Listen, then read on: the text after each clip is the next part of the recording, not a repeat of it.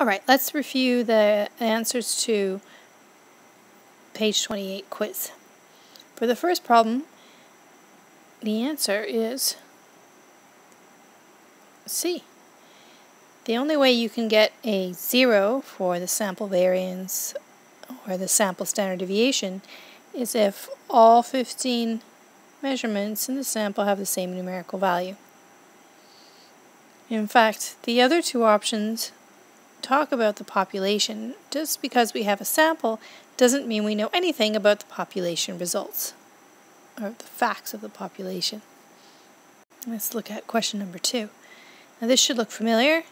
This is similar to what I described back on page 27. The answer to this problem is C, for the same reason that I explained earlier. Lastly, question number 3, the answer would be that the response variable, you understand the response is put in the y-axis, the explanatory is in the x-axis, so it's volume that is the response variable. The answer is B.